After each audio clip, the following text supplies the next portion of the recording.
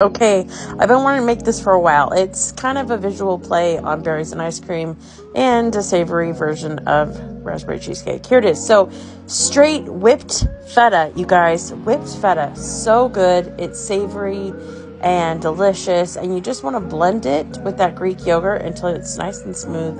Add a little extra olive oil if you need to.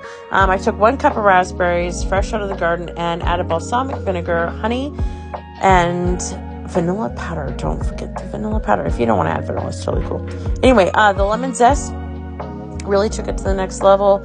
And then I used the Silpat. I don't recommend it. I just flat don't recommend it because all my balsamic went underneath it. And you'll see.